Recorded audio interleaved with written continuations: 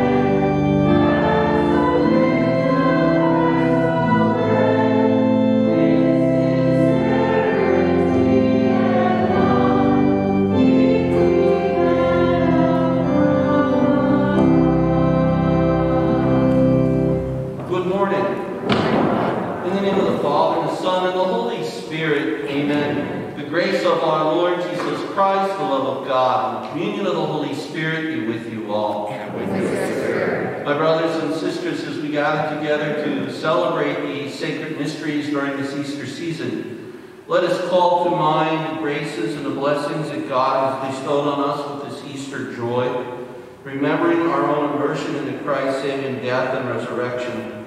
So now let us give praise and thanks to God for the gift of baptismal water. Our hymn is number 255, Water of Life, hymn number 255.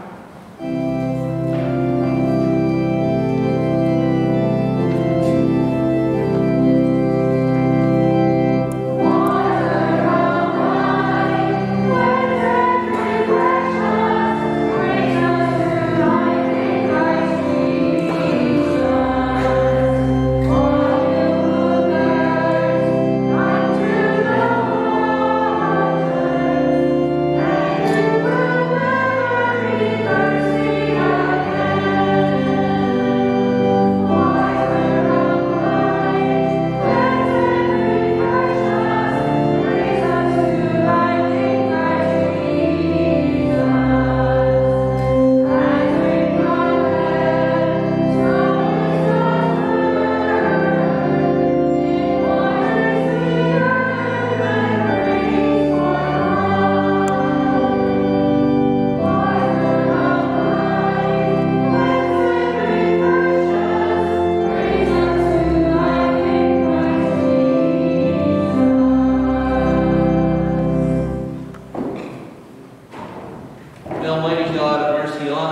forgive us our sins, and bring us to everlasting life. Amen.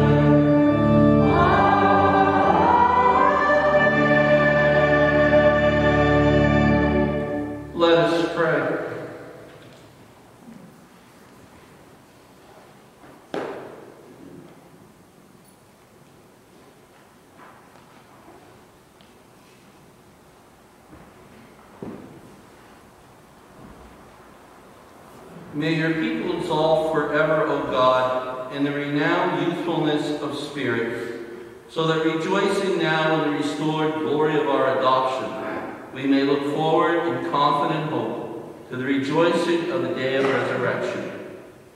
Through our Lord Jesus Christ, your Son, who lives and reigns with you in the unity of the Holy Spirit, one God forever and ever. Amen.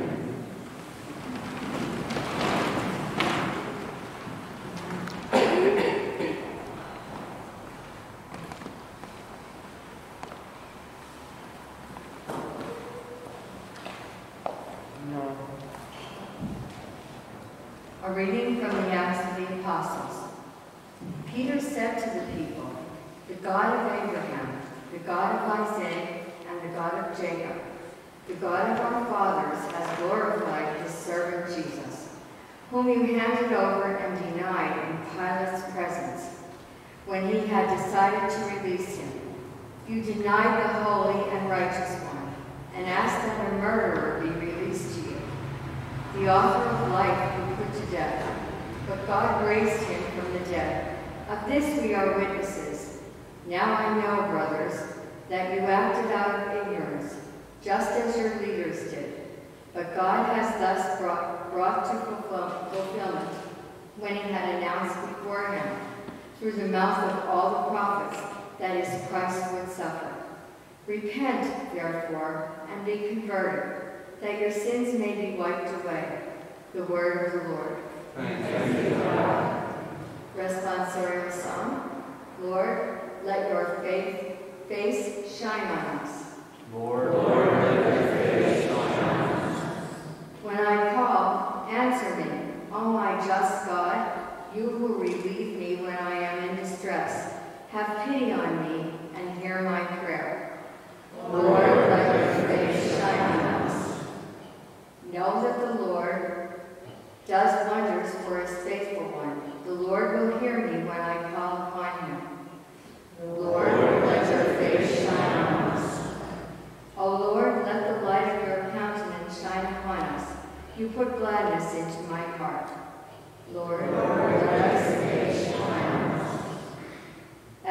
as I lie down, I fall peacefully asleep.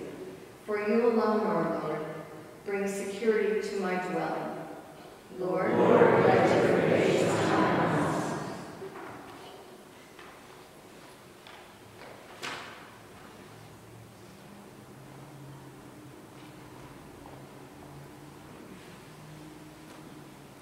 A reading from the first letter of St. John.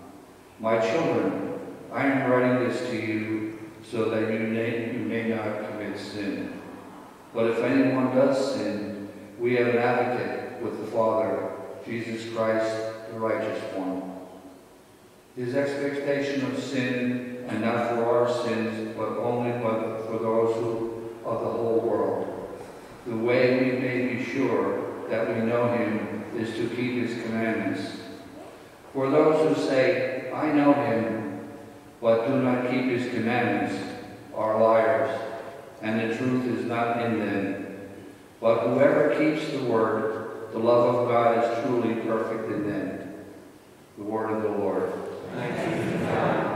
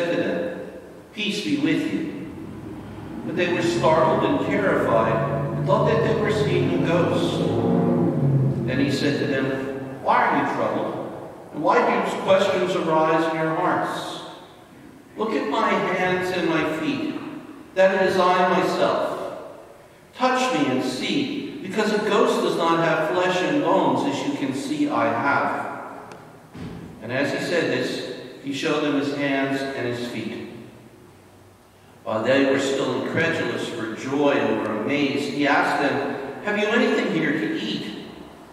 They gave him a piece of baked fish. He took it and ate it in front of them. He said to them, "These are my words that I spoke to you while I was still with you, that everything written about me in the law of Moses and in the prophets and Psalms must be fulfilled." Then he opened their minds to understand the scriptures, and he said to them, "Thus it is written that the Christ would suffer and rise from the dead on the third day, and that repentance for the forgiveness of sins would be preached in his name to all the nations beginning from Jerusalem. You are witnesses of all of these things."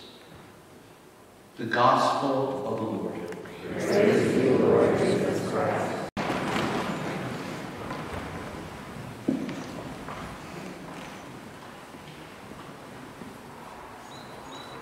You know, the history of the city of Boston plays a central role in our American history. In the year 1630, the Puritan colonists from England founded Boston. And Boston quickly became a political, commercial, a financial, a religious, and an educational center in the New England region. We know that the American Revolution began in Boston. We know that it was a major transportation hub between New England and the Middle Atlantic states. know that Boston was the center for anti-slavery activity before and during the Civil War. And also, it became the great financial district that financed so much of the Industrial Revolution. And so, every April 15th, we just celebrated a couple days ago, every April 15th, Bostonians celebrate the founding of their great city with Founders Day. It's a holiday for everybody in Massachusetts. An integral part of Founders Day is the running of the Boston Marathon.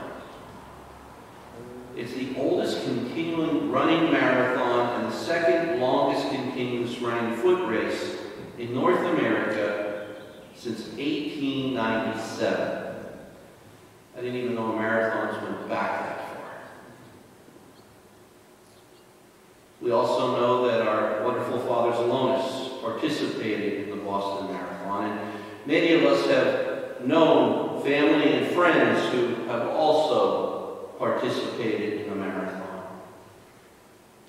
But it was during the Boston Marathon of April 15th, 2013, that two Islamic terrorists planted two homemade pressure cooker bombs along the route, detonating in 14 seconds between each.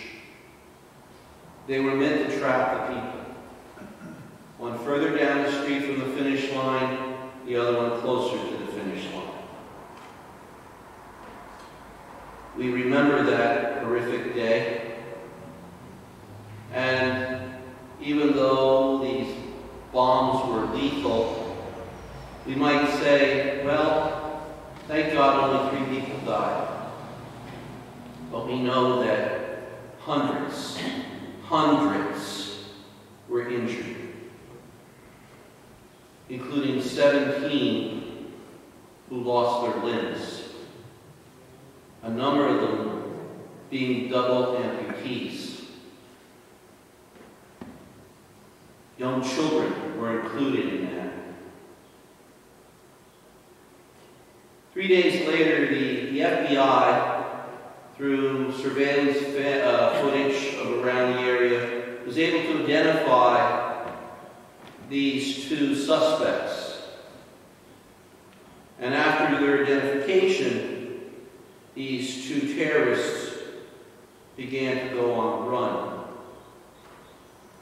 They killed a recently married MIT policeman at the college campus, who was sitting there in his patrol car, taking a break, drinking a cup of coffee, and they came up behind him and they shot him in the head. And then finally, outside of Boston in the town of Watertown, they were able to catch up with both of them. The elder surrendered, but his younger brother led them on another gunfight, which once again severely injured a number of police officers, and one of them who would later succumb to his wounds. Can you imagine witnessing such carnage, such a heinous, horrific act? To imagine that there are people, young kids, with no arms, no legs, all because of this radical indoctrination of these two men. Can we imagine not just witnessing all of this, but all the broken bodies? Bodies that would be broken forever.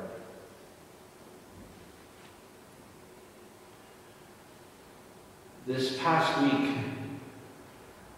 at Bible study, which we have every Thursday. One of our newest parishioners came from Boston. She came down here to care for an elderly aunt. I knew she came from Boston. I also knew that she was an emergency room nurse at one time at Boston, Mass. But Elizabeth left us all very quiet at Bible study.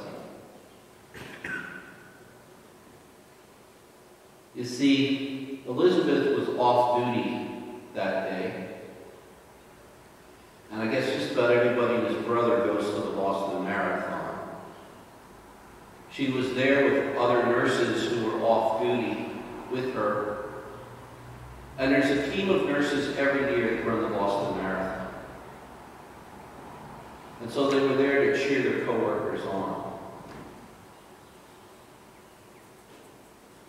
Her friend, who she was closest with, said, "You know, I'm not feeling well. I'm going to go home.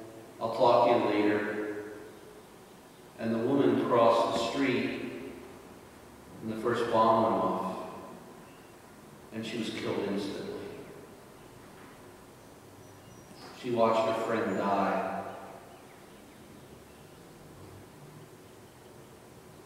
I purposely mentioned that the police officer at MIT was recently married. He had married a young nurse from Boston, Mass. And Elizabeth once again was at that wedding. The man who she bought her gas from for her car every week was the older brother. She said he was the nicest man. Never in her life would she ever think that he would do something so heinous. She was a witness to all of this. As most good nurses would, she and her fellow nurses that were with her sprang into action to try and care for the wounded. They later went to their own hospital in Boston, Mass, where they helped with the people coming in. What a terrible thing to witness. What a terrible experience of seeing a broken body.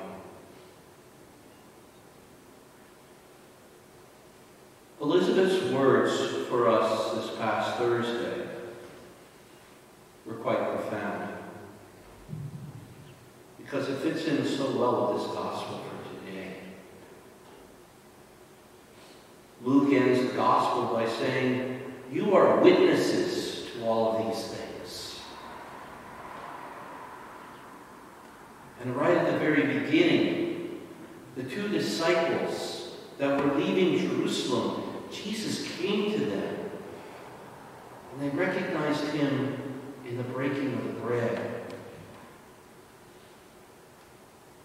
Witness, breaking of the bread. The heart of this gospel, related in the indelible image of this parishioner of ours in the Boston Marathon bombing. But she said this passage from Luke brings her comfort. It brings her comfort because after watching this horrific death of Jesus, we hear of his resurrection. He comes and he appears in the room and he shows them his hands and his feet and his side. But not in the way that people would do today. He doesn't come and say, "You abandoned me, you betrayed me, your sins did this, look what you did to me." How many times do we hear that?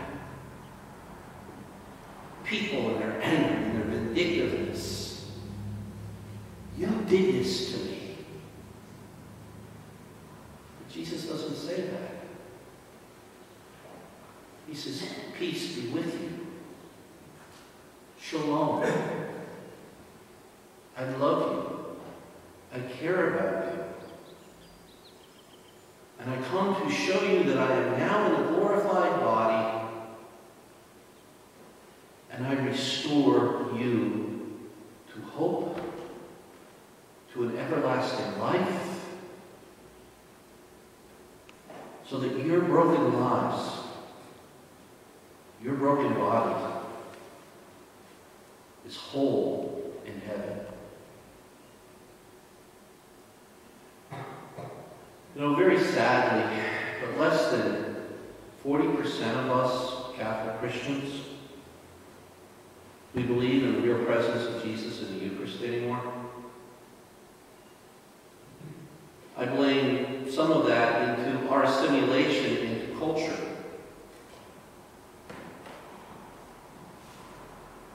We live in a culture that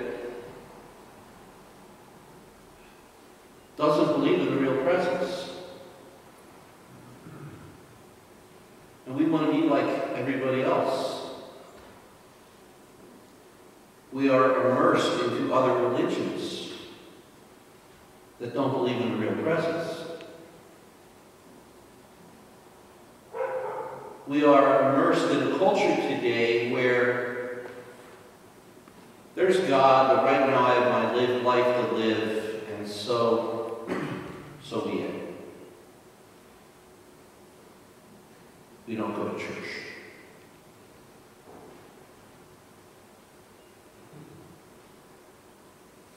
In a few moments, I will stand behind that altar that represents the cross. And I'll take our gifts of bread and wine. And just as Jesus did at the Last Supper, he took bread, blessed and broke it, and gave it to his disciples, saying, "Take this, all of you, and eat of it, for this is my body." And when supper was ended, he took the cup.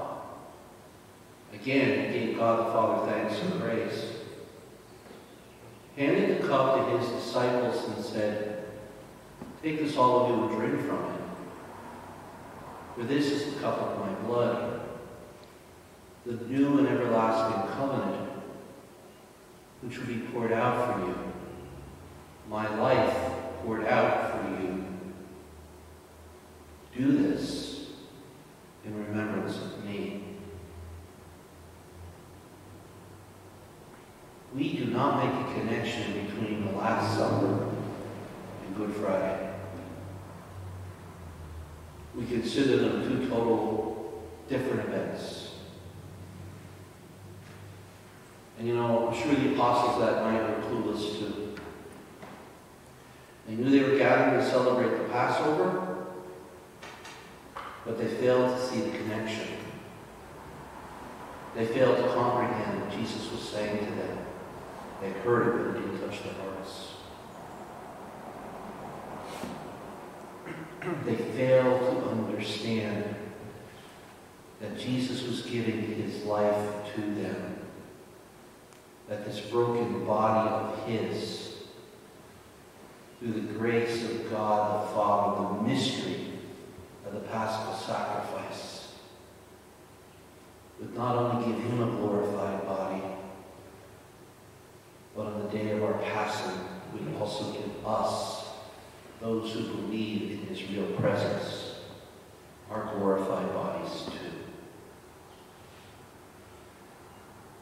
It's a shame that we have lost touch with the meaning of the Eucharist in our life. So many of us use Protestant terminology. We call it a cracker, call it a cookie.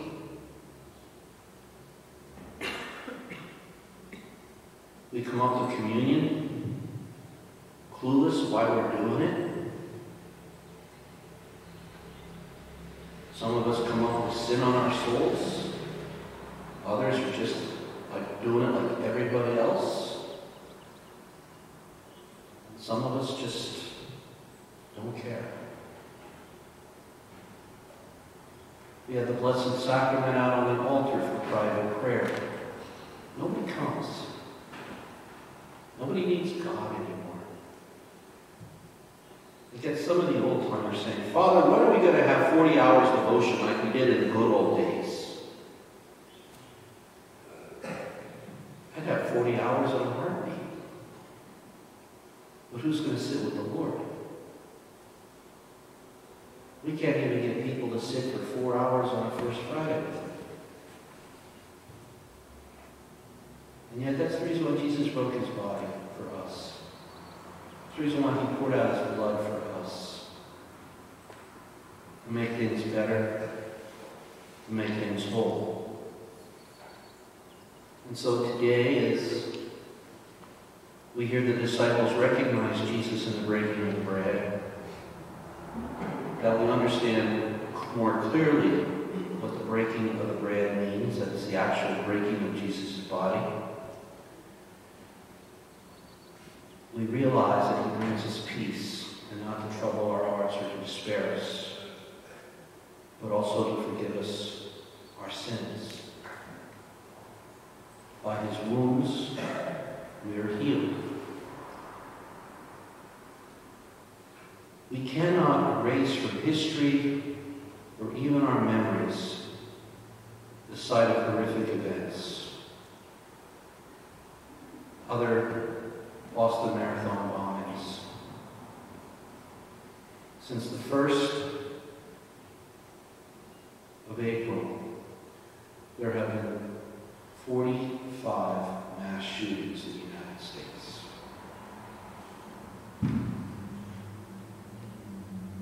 When will we learn to respect life, the life of others? It will happen. It will happen when we recognize Jesus in the breaking of the bread. When there will be no more need to have broken bodies for love of the world.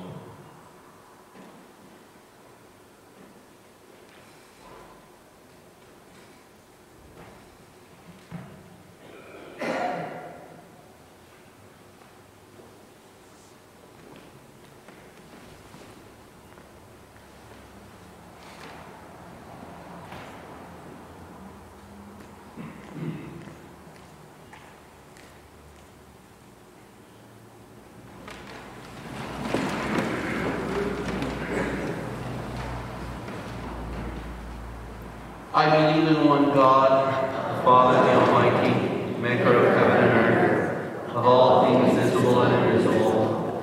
I believe in one Lord Jesus Christ, the only begotten Son of God, born of the Father before all ages, God from God, light from light, God from God, begotten, not made, consubstantial with the Father, through whom all things were made. For us and for our salvation, He came down from heaven, and by the Holy Spirit was incarnate of the Virgin Mary, and became man. For our sake He was crucified under Pontius Pilate. He suffered death and was buried, and rose again on the third day, in accordance with the Scriptures. He ascended into heaven, and is seated at the right hand of the Father. He will come again in glory to judge the living and the dead, and His kingdom will have no end. I believe in the Holy Spirit, the Lord, the giver of life, who proceeds from the Father and the Son, who with the Father and the Son is Lord and glorified, who has spoken with the prophets. I believe in one holy Catholic and Apostolic Church. I confess one baptism for the forgiveness of sins, and look forward to the resurrection of the dead and the life of the world to come.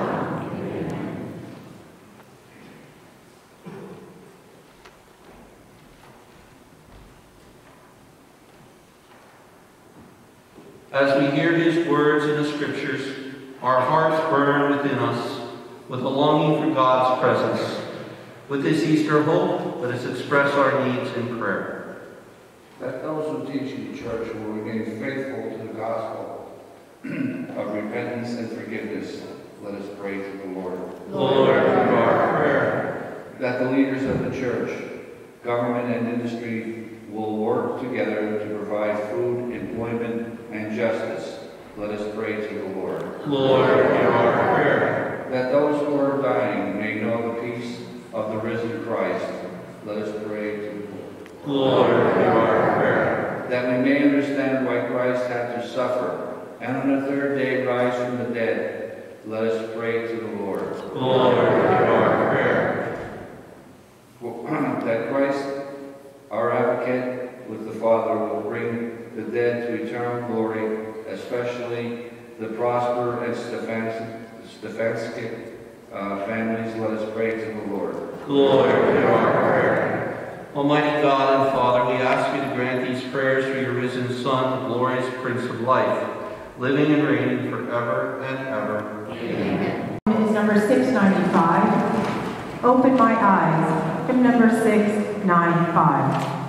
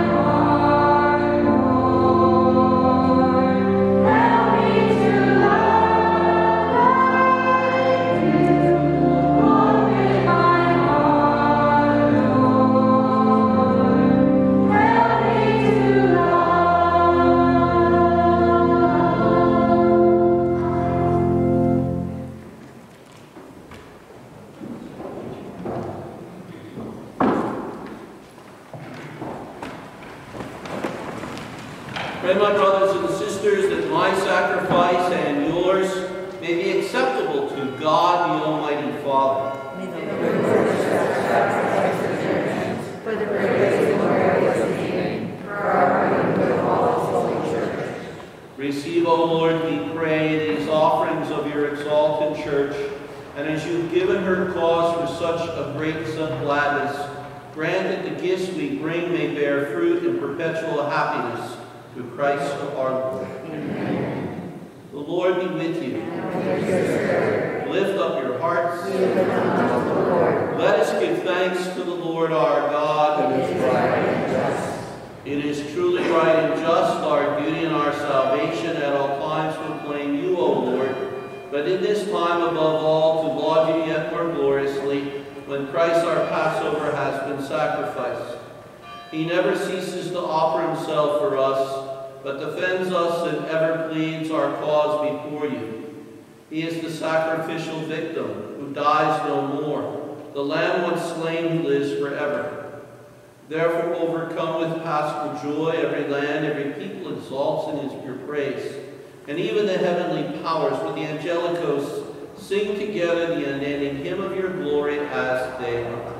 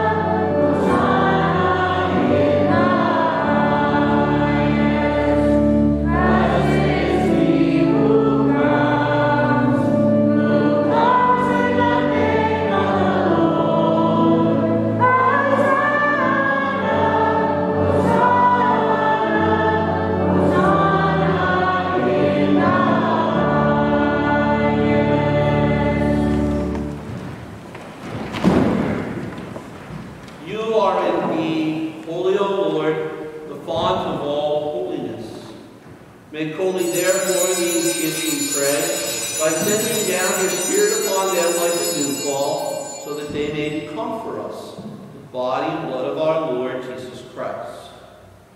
At the time he was betrayed and entered willingly into his passion, he took bread and giving thanks broke it, gave it to his disciples, saying, "Take this, all of you, and eat of it, for this is my body, which will be given up for you."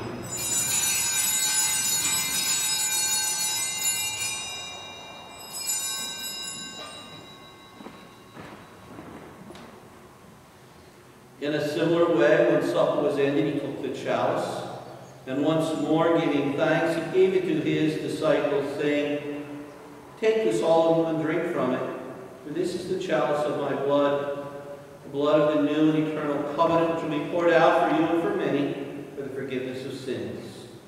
Do this in memory of me."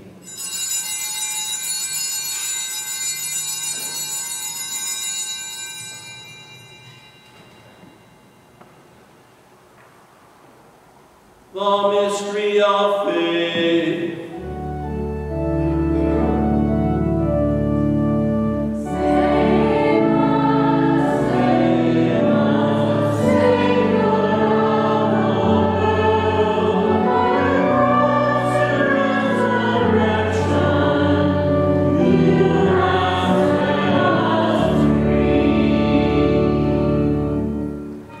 Therefore, as we celebrate the memorial of his death and resurrection, we offer you, Lord, the bread of life and the chalice of salvation, giving thanks that you have held us worthy to be in your presence and minister to you.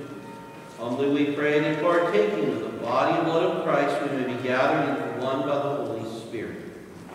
Remember, Lord, your church spread throughout the world, and bring her to the fullness of charity, together with Francis, our Pope, and Alfred, our Bishop, and all the people of God. Remember our brothers and sisters who have fallen asleep in the hope of the resurrection, and all who have died in your mercy. Welcome them into the light of your face. Have mercy on us all, we pray, that with the Blessed Virgin Mary, Mother of God, blessed Joseph, her chaste spouse, with the blessed apostles, with St. Clare of Assisi, and with all the saints who please you throughout the ages, we may merit to be co-heirs to eternal life, and we praise and glorify you through your Son, Jesus Christ. Through him and with him and in him, O God Almighty Father, in the unity of the Holy Spirit, all glory and honor is yours forever and ever.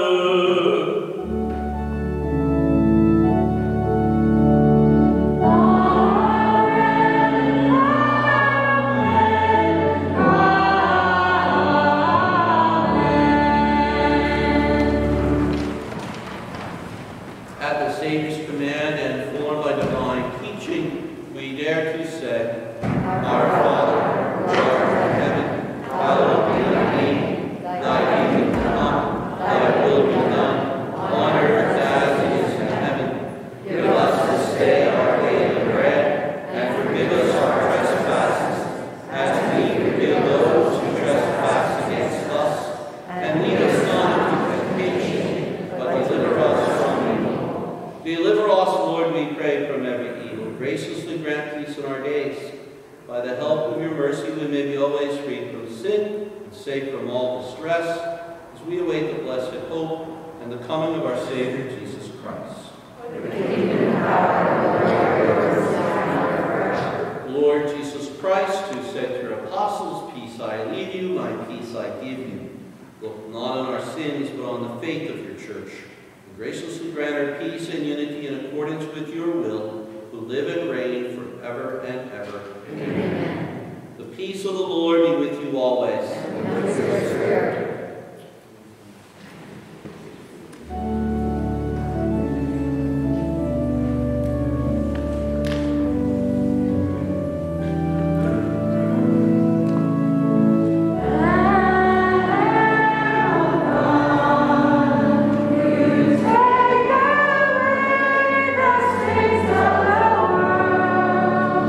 Have mercy